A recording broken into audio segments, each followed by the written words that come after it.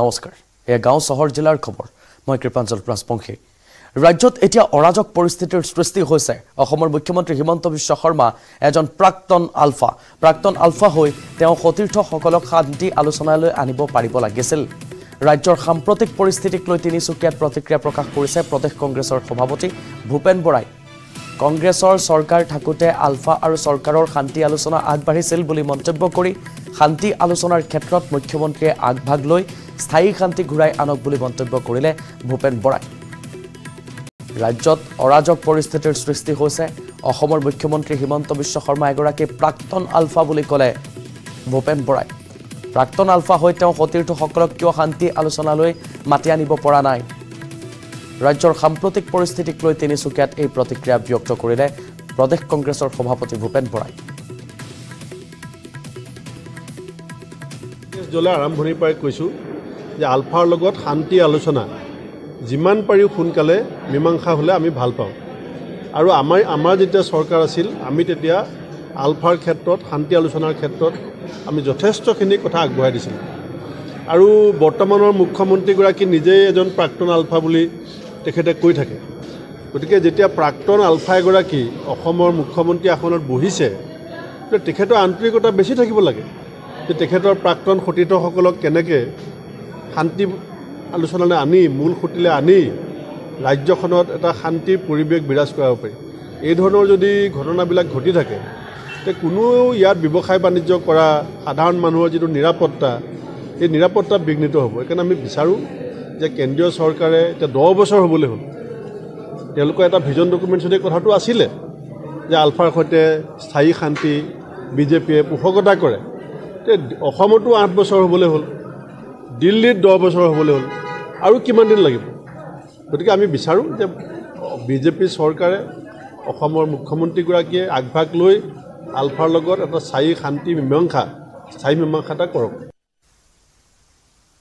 মহানগৰীৰ স্মাৰ্ট আৰক্ষীৰ চকুত ধুলি দি লংকেশ্বৰত চোৰৰ চাফাই অভিযান পুৱতি নিশা লংকেশ্বৰৰ সত্যম এপাৰ্টমেণ্টৰ এটা ব্লকৰ প্ৰথম মহলাৰ চক্ৰপানী দাসৰ ঘৰত চোৰৰ চাফাই ঘৰত মানুহ নোহোৱাৰ সুযোগ গ্ৰহণ কৰি চোৰে দুৱাৰৰ তলা ভাঙি কৰিলে চোৰ চিচিটিভিত বন্দী হৈছে চোৰ অহাৰ দৃশ্য আৰক্ষী অহাৰ পিছতো আৰক্ষী থকা সময়তে চোৰে আৰক্ষীৰ চকুত ধুলি দি সকলো সামগ্ৰী চুৰ কৰিলে আৰক্ষীৰ হেমাহিৰ বাবে চোৰৰ ঘটনা সংঘটিত হোৱা বুলি অভিযোগ তোলা হৈছে ঘটনাস্থলীত জালুকবাৰী আৰক্ষী চকীৰ আৰক্ষী উপস্থিত হৈ তদন্ত অব্যাহত ৰাখিছে আমি দেখুৱাইছোঁ আপোনাক চক্ৰপানী দাসৰ ঘৰত চোৰে চাফাই অভিযান চলালে মহানগৰীত স্মাৰ্ট আৰক্ষীৰ চকুত ধুলি দি লংকেশ্বৰত চোৰৰ আকৌ এবাৰ চাফাই অভিযান এটা 47 যিটো ভিডিঅ'ত আহিছে তাৰমানে এলাৰ্ট যে চুৰ সোমাইছে আমাৰ বাসিন্দাবিলাকৰ মাজত এটা আলোড়নৰ সৃষ্টি হৈছে আৰু সেইটো আমি মেছেজ কৰি আছোঁ কাৰণ ফোন কৰিলে চবে গম পাইতো কিন্তু তথাপি আমি অলপ সময় থাকি তেনেকৈ থাকিলে নহ'ব বুলি ওলাই আহিলোঁ অলৰেডি আমাৰ যিটো মানুহ উঠাৰ এটা তেওঁলোকে গম পালে নেকি তেওঁলোক তাৰ পৰা গুচি আহিল আৰু আমি আৰক্ষীকো খবৰ দিলোঁ আৰক্ষী আহিল আমি চালোঁ গোটেইখিনি কেম্পাছটো আকৌ দেখা নাপালোঁ আৰক্ষী কিমান সময় আছিলে আহি পেলাই কিমান সময় চালে তেখেতসকলৰ ভূমিকাটো 10 মিনিটমান সময় আছিলে গাড়ী সোমাইছিলে চাইছে কিন্তু এই অলৰেডি তাৰ পিছত আমি ৰাতিপুৱা গম পাওঁ যে এই ব্লকত চুৰ অলৰেডি ভিতৰত সোমাই আছে আৰক্ষী থকাৰ পিছতো চুৰ সোমাই আছে তাৰমানে এক প্ৰকাৰৰ আৰক্ষী তলত চুৰ ওপৰত তেনেকুৱা টাইপৰ হৈছে আৰু মল্লযুদ্ধৰ প্ৰতিবাদত সেওমানি অৱশেষত WFIৰ নতুন কমিটি ভংগ কৰিবলৈ বাধ্য হ'ল ক্ৰীড়া মন্ত্ৰালয়ে নতুন কমিটিৰ পৰা আঁতৰালে নতুন সভাপতি সঞ্জয় সিঙক ব্ৰিজভূষণ সিঙৰ অতি ঘনিষ্ঠ আছিল সঞ্জয় সিং ব্ৰিজভূষণৰ নিয়ন্ত্ৰণত আছিল WFIৰ নতুন কমিটিখন সাংবিধানিক নীতিৰ বিৰুদ্ধে গঠন কৰা হৈছিল এই নতুন কমিটিখন মল্লযুদ্ধৰ প্ৰতিবাদৰ পিছতে চৰকাৰে ভংগ কৰিলে ৰেছলিং ফেডাৰেশ্যন অফ ইণ্ডিয়াৰ নতুন কমিটিখন প্ৰতিবাদ স্বৰূপে মল্লযোদ্ধা বজৰং পুনিয়াই পদ্মশ্ৰী সন্মান উভতাই দিয়াৰ লগতে অৱসৰ ঘোষণা কৰিছিল সাক্ষী মালিকে আৰু এই মুহূৰ্তৰ খবৰ আপোনাক জনাইছোঁ বহু দিনৰ পৰাই এই প্ৰতিবাদ অব্যাহত আছিল আৰু প্ৰতিবাদৰ সময়ত ব্ৰিজভূষণ সিঙক যাতে এই WFIৰ পৰা নিলম্বন কৰে তেওঁক যাতে অব্যাহতি দিয়ে তাৰ বাবে প্ৰতিবাদ সাব্যস্ত কৰি গৈছিল ধাৰাবাহিকভাৱে যন্তৰ মন্তৰতো তেওঁলোকে প্ৰতিবাদ সাব্যস্ত কৰিছিল আৰু মল্লযোদ্ধাৰ এই প্ৰতিবাদত সেওমানি অৱশেষত WFIৰ নতুন কমিটি ভংগ কৰিবলৈ বাধ্য হ'ল ক্ৰীড়া মন্ত্ৰণালয়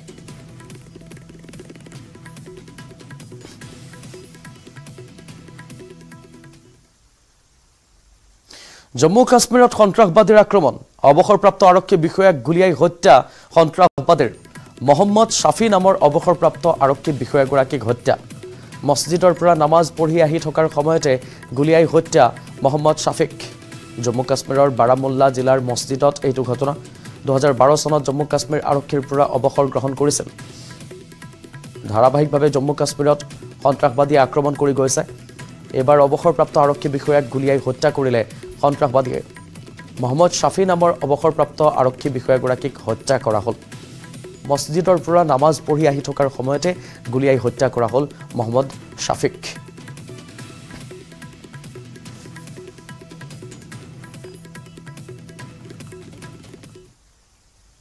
তিনিচুকীয়াৰ এনকাউণ্টাৰক ভুৱা সংঘৰ্ষ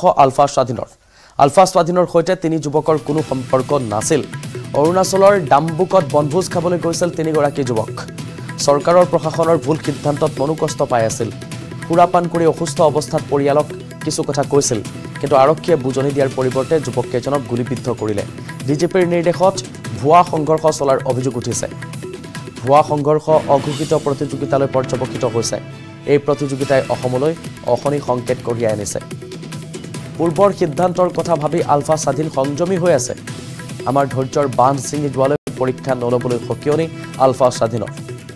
ভুৱা সংঘৰ্ষৰ ৰূপ দিয়া সকলক অন্তিম সকিয়নি আলফা স্বাধীনৰ এই অঘোষিত প্ৰতিযোগিতা ইমানতে সামৰণি মাৰক বুলিও সকিয়নি দিলে কেপ্টেইন ৰুমেল অসমে প্ৰেৰণ কৰিছে এই বিবৃতি আৰু বিবৃতিত ধৈৰ্যৰ পৰীক্ষা নলবলৈ ধৈৰ্যৰ বান্ধ ছিঙি যোৱালৈকে পৰীক্ষা লৈ নাথাকিবলৈ সকিয়নি দিলে আলফা স্বাধীনে তিনিচুকীয়াৰ এনকাউণ্টাৰক ভুৱা সংঘৰ্ষ বুলি অভিহিত কৰিছে আলফা স্বাধীনে আলফা স্বাধীনৰ সৈতে এই তিনিগৰাকী যুৱকৰ কোনো সম্পৰ্ক নাছিল অৰুণাচলৰ ডাম্বুকত তেওঁলোকে বনভোজ খাবলৈ গৈছিল চৰকাৰ প্ৰশাসনৰ ভুল সিদ্ধান্তত মনোকষ্ট পাই আছিল তেওঁলোকে সুৰাপান কৰি অসুস্থ অৱস্থাত আছিল কিন্তু আৰক্ষীয়ে বুজনি দিয়াৰ পৰিৱৰ্তে যুৱককেইজনক গুলিবিদ্ধ কৰিলে বুলি ক'লে ৰুবেল অসমে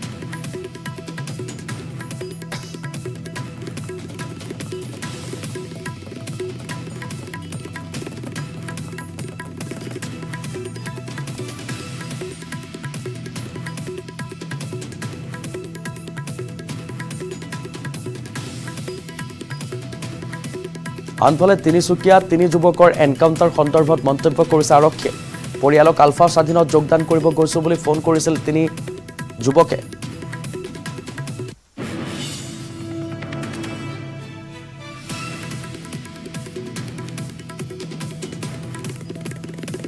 তিনিচুকীয়াৰ এনকাউণ্টাৰক ভুৱা সংঘৰ্ষ বুলি আলফা স্বাধীনে কৈছে আলফা স্বাধীনৰ সৈতে তিনি যুৱকৰ কোনো সংযোগ নাছিল বুলি তেওঁলোকে স্পষ্টীকৰণ দিছে আনফালে তিনিচুকীয়াৰ এনকাউণ্টাৰক ভুৱা আখ্যা দিছে আমি মুহূৰ্তত সেই বিবৃতিটো আপোনাক দেখুৱাইছো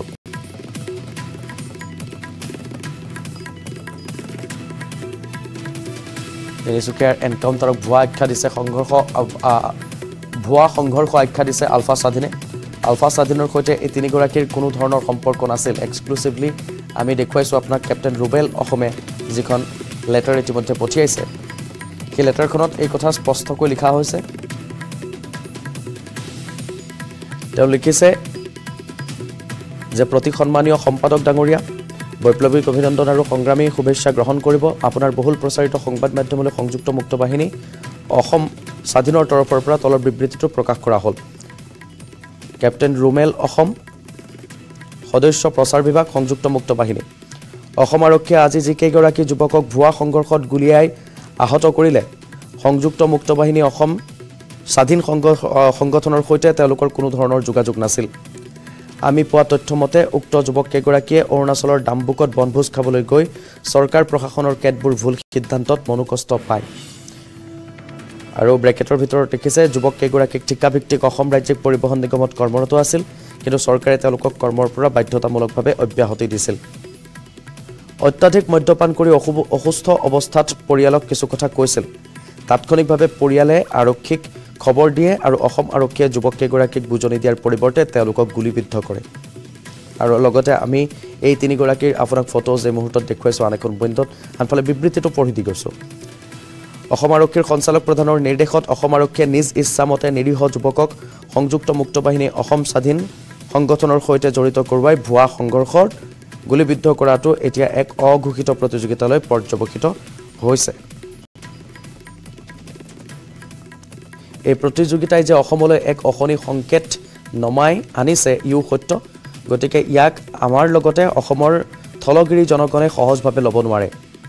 আমি জানো অসম আৰক্ষীত কৰ্মৰত 80% বিষয়া সদস্যৰ অসমৰ প্ৰতি ভাল পোৱা আছে বাকি 20% কেৱল ক্ষমতা আৰু কেইটামান টকাৰ লোভত অসমৰ বুৰঞ্জীক জলাঞ্জলি দি দিল্লীৰ দ্বাৰা প্ৰেৰিত বিষয়ক তল্যমৰ্দন কৰিবলৈ গৈ এনে ধৰণৰ কুকৰ্ম সংঘটিত কৰি আহিছে ই অতিকৈ ঘৃণনীয় আৰু অসমৰ বুৰঞ্জীয়ে ইয়াক কেতিয়াও পাহৰিব নোৱাৰে গতিকে এই 80% ভাল বিষয়া সদস্যই বাকীসকলক বুজনি দিয়াৰ লগতে সতৰ্ক কৰি দিয়াৰ প্ৰয়োজন আহি পৰিছে এনে ধৰণে লিখিছে ৰুমেল অসমে এই বিবৃতিটোত এটা দীঘলীয়া বিবৃতি তেখেতে লিখিছে কেপ্টেইন ৰুমেল অসমে সংযুক্ত মুক্ত বাহিনীৰ হৈ আৰু এই তিনিগৰাকী যুৱকক ভুৱাকৈ এনকাউণ্টাৰ কৰা হৈছে বুলি অভিযোগ উত্থাপন কৰিছে ৰুমেল অসমে তিনিচুকীয়াত তিনি যুৱকৰ এনকাউণ্টাৰ সন্দৰ্ভত মন্তব্য কৰিছে আৰক্ষীয়ে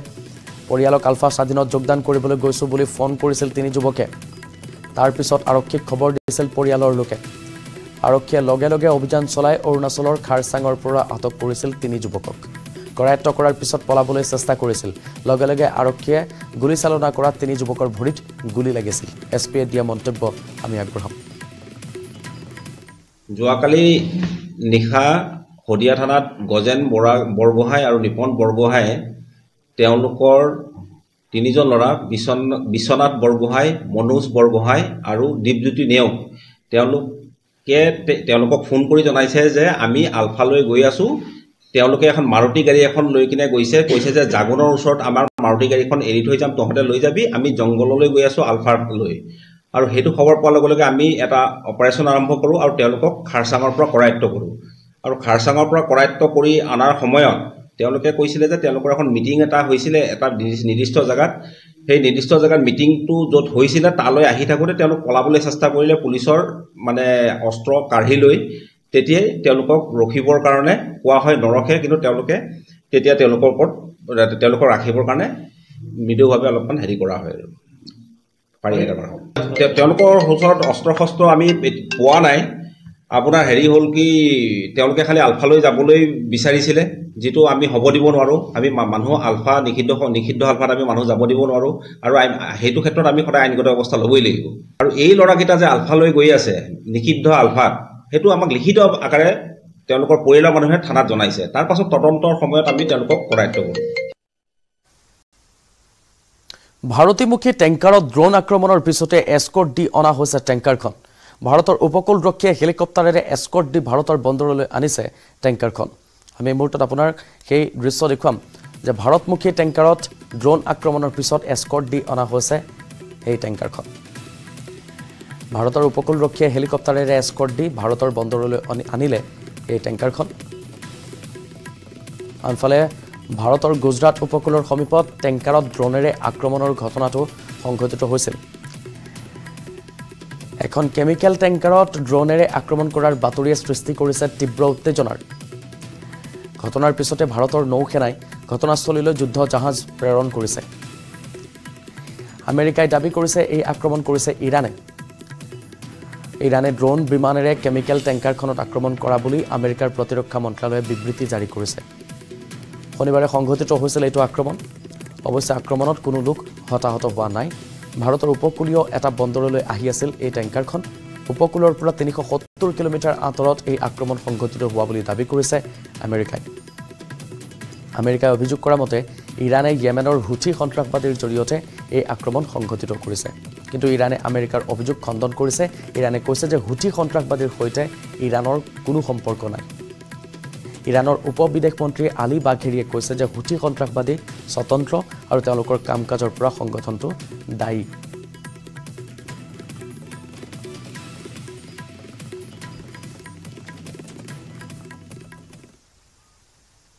গাঁও চহৰ জিলাৰ খবৰত লৈছো এটা বিৰতি ভাৰতৰ গৌৰৱ গোটেই বিশ্বতেই ইয়াৰ সন্মান ষ্ট্ৰং মানে মাইথান ষ্টীল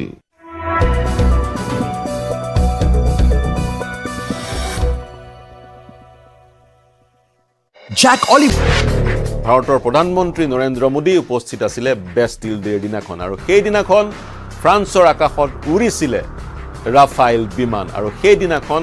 241 জন সদস্যৰ ভাৰতীয় বায়ুসেনা ভাৰতীয় স্থলসেনা আৰু ভাৰতীয় নৌসেনাৰ কণ্টিজেণ্টে বেষ্টিল ডেত পেৰেড কৰিছিলে সেই প্ৰক্ৰিয়াই ভাৰত আৰু ফ্ৰান্সৰ মাজত যি দ্বিপাক্ষিক সম্বন্ধ সেই সম্বন্ধ সুদৃঢ় কৰিছিল আৰু মেক্ৰ উপস্থিত থাকিব গণতন্ত্ৰ দিৱসত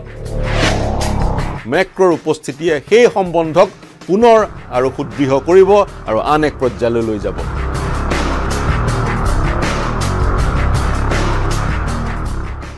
নমস্কাৰ প্ৰিয় দৰ্শক মই পাৰ্থ বৰা ৰাহুল গান্ধীৰ নেতৃত্বত পুনৰ ভাৰত জোড়ো যাত্ৰা সেপ্টেম্বৰৰ 7 তাৰিখ 2022 চনত ৰাহুল গান্ধীয়ে প্ৰথমটো ভাৰত জোড়ো যাত্ৰা আৰম্ভ কৰিছিল তামিলনাডুৰ পৰা আৰু সেই যাত্ৰাৰ অন্ত পৰিছিল কাশ্মীৰত প্ৰায় 136ৰ পৰা 140 দিনৰ এক পদযাত্ৰা যি পদযাত্ৰাত ৰাহুল গান্ধীয়ে খোজ কাঢ়িছিল প্ৰায় 4000 কিলোমিটাৰ আৰু কংগ্ৰেছে দাবী কৰে ৰাহুল গান্ধীৰ এই পদযাত্ৰা ৰাজনৈতিকভাৱে এক সফল সম্পৰীক্ষা আছিল আৰু কংগ্ৰেছ দলটোক পুনৰ এক সঞ্জীৱনী যোগান ধৰিছিল এই যাত্ৰাই বুলি কংগ্ৰেছে দাবী কৰে পুনৰ ৰাহুল গান্ধীয়ে কৰিব বিচাৰিছে আৰম্ভ কৰিব বিচাৰিছে অনুৰূপ ধৰণৰ ভাৰত জোড়ো যাত্ৰা যি যাত্ৰাৰ নাম দিব বিচাৰিছে ভাৰত জোড়ো যাত্ৰা 2.0 এই প্ৰস্তাৱ আগবঢ়োৱা হৈছে CWCৰ বৈঠকখনত যিখন বৈঠক অনুষ্ঠিত হৈছিল যোৱা বৃহস্পতিবাৰে বৈঠকখনত কংগ্ৰেছৰ ৰাষ্ট্ৰীয় সভাপতি মল্লিকাৰ্জুন খাৰ্গে এই প্ৰস্তাৱ আগবঢ়াইছে তেওঁ কৈছে পুনৰ ভাৰত জোড়ো যাত্ৰা এটা কৰাৰ প্ৰয়োজনীয়তা আহি পৰিছে ৰাহুল গান্ধীৰ নেতৃত্বত এইবাৰ ভাৰত জোড়ো যাত্ৰা হ'ব পূবৰ পৰা পশ্চিম সংযোগী বা পশ্চিমৰ পৰা পূব সংযোগী অৰ্থাৎ অসমৰ পৰা গুজৰাট বা গুজৰাটৰ পৰা অসম সংযোগী হ'ব এই যাত্ৰা পৰিকল্পনা কৰা হৈছে জানুৱাৰীৰ মাহৰ শেষৰ কেইটা সপ্তাহত এই যাত্ৰা আৰম্ভ কৰা হ'ব কংগ্ৰেছে দাবী কৰে অভিযোগ উত্থাপন কৰে প্ৰথমটো ভাৰত জোড়ো যাত্ৰাক মূলসুটিৰ সংবাদ মাধ্যমে গুৰুত্ব দিয়া নাছিল বা কাভাৰ কৰা নাছিল কিন্তু কংগ্ৰেছে যি সম্পৰীক্ষা আৰম্ভ কৰিছিল এই যাত্ৰাৰ সোশ্যাল মিডিয়াৰ যোগেদি বা অন্য অল্টাৰনেট মিডিয়াৰ যোগেদি এক প্ৰচাৰৰ যি সম্পৰীক্ষা আৰম্ভ কৰিছিলে ভাৰত জোড়ো যাত্ৰা প্ৰথমটো ভাৰত জোড়ো যাত্ৰাত এই সম্পৰীক্ষা সফল হ'ল বুলি কংগ্ৰেছে ভাবে আৰু বিগত যি বিধানসভাৰ নিৰ্বাচন সেই নিৰ্বাচনত তেলেংগানাত যি কংগ্ৰেছৰ জয়ৰ যি ফলাফল কংগ্ৰেছে চৰকাৰ গঠন কৰিব পৰাৰ যি এক পৰিস্থিতি উদ্ভৱ হ'ল তাৰ কাৰণে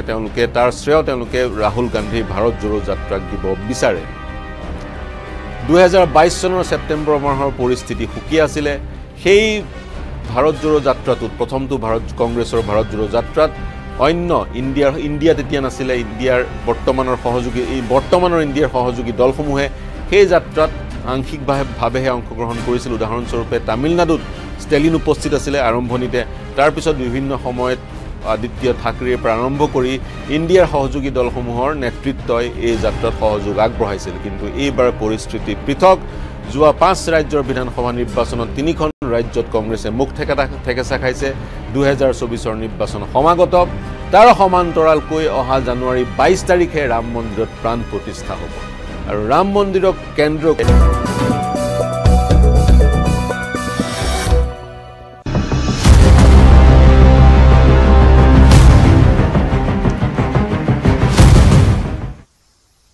অধিক সংক্ৰমণশীল কোভিডৰ নতুন ভেৰিয়েণ্ট JN1 অধিক দ্ৰুতগতিত সংক্ৰমিত হৈছে JN1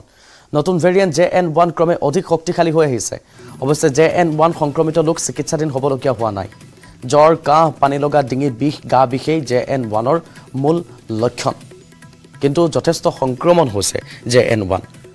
কোভিডৰ এই নতুন ভেৰিয়েণ্টটো বহুত বেছি আক্ৰমণাত্মক নহয় কিন্তু সংক্ৰমণ যথেষ্ট হয় দ্ৰুতগতিত সংক্ৰমিত হৈছে JN1 অৱশ্যে ইয়াক লৈ চিকিৎসাধীন কোনো হ'বলগীয়া হোৱা নাই জ্বৰ কাহ পানী লগা ডিঙি বিষ গা বিষ JN1 হ'লে হয় আমি আপোনাক নতুন ভেৰিয়েণ্টক লৈ এই মুহূৰ্তত জনাব বিচাৰিছোঁ জ্বৰ কাহ পানী লগা ডিঙি বিষ গা বিষ JN1 হ'লে মূল লক্ষণ একেটা অধিক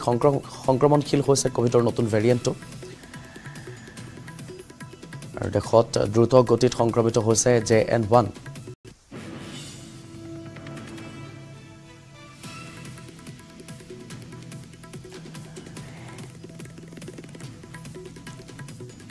এইমছৰ পূৰ্বৰ সঞ্চালকে তথা চিকিৎসকে ৰণদীপ গুলেৰিয়া তেখেতে কৈছে যে কিমান সংক্ৰমণশীল এই কোভিডৰ নতুন ভেৰিয়েণ্ট JN1 সেই বিষয়ে তেখেতে মন্তব্য কৰিছে আমি আগবঢ়াব বিচাৰিছো এই মুহূৰ্তত ৰণদীপ গুলেৰিয়াৰ মন্তব্য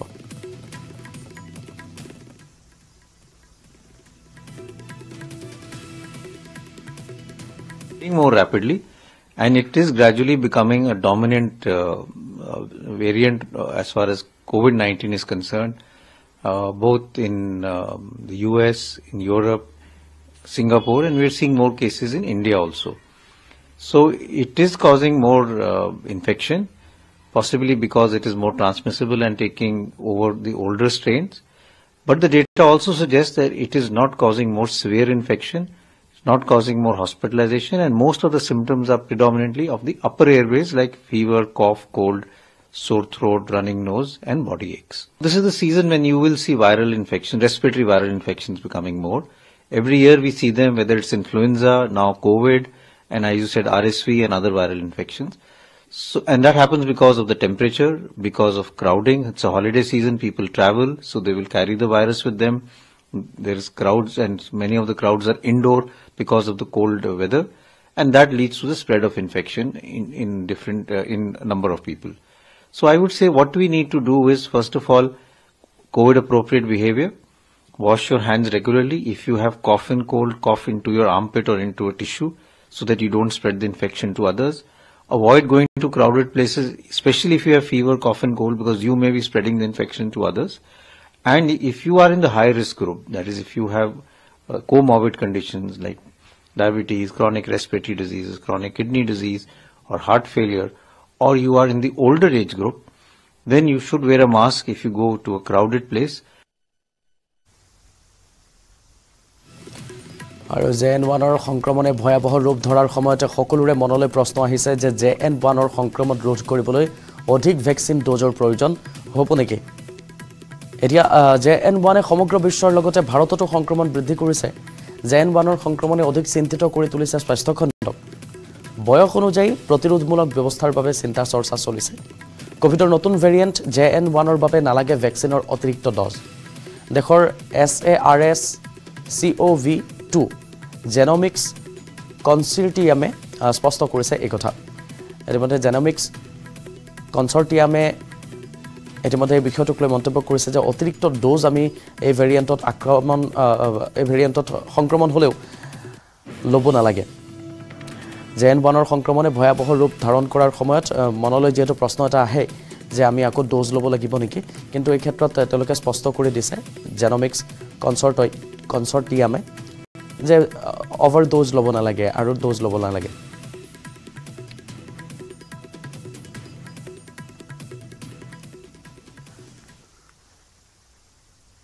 অসমৰ প্ৰথমটো early childhood care and education এই শনিবাৰে 28 সংখ্যক বাৰ্ষিক দিৱস পালন কৰিছে শিশু বিকাশ কেন্দ্ৰ গুৱাহাটীৰ তত্ত্বাৱধানত চলা মডাৰ্ণ কেছে আৰু প্ৰি স্কুলৰ 28 সংখ্যক বাৰ্ষিক দিৱসৰ অনুষ্ঠানত শিশুসকলে গীত নৃত্য নাটক আদিৰে উপস্থিত সকলোৰে মন আপ্লুত কৰিছে বন্তি প্ৰজ্বলনেৰে আৰম্ভ হোৱা বিদ্যালয়খনৰ বাৰ্ষিক অনুষ্ঠানৰ উপস্থিত থাকে বহু এগৰাকী গণ্যমান্য ব্যক্তি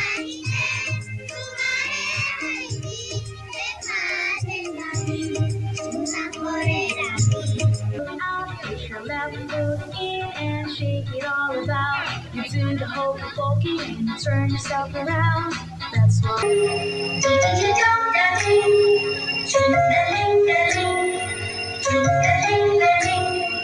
Give me a mandarin. Give me a song to sing. Give me a song to sing. কাইলৈ পবিত্ৰ বৰদিন সমগ্ৰ বিশ্বৰ লগতে গোৱালপাৰাটো খ্ৰীষ্টান ধৰ্মী লোকসকলৰ মাজত পবিত্ৰ বৰদিনৰ উখল-মাখল পৰিৱেশৰ সৃষ্টি হৈছে এই গোৱালপাৰা চহৰৰ নতুন বজাৰৰ দৃশ্য দেখুৱাইছো আপোনাক প্ৰতি বছৰে পবিত্ৰ বৰদিনৰ সময়ত চহৰখনৰ নতুন বজাৰৰ প্ৰতিখন বিপণীত বৰদিনত ব্যৱহৃত সান্তা ক্লজ ষ্টাৰ টুপি ফুল আদিকে ধৰি বিভিন্ন সামগ্ৰীৰে ভৰি পৰা দেখিবলৈ পোৱা যায় পৰে পৰে খ্ৰীষ্টান ধৰ্মী লোকসকলে বজাৰত পবিত্ৰ বৰদিনত ব্যৱহৃত সামগ্ৰী ক্ৰয় কৰিবলৈ ভিৰ কৰিছে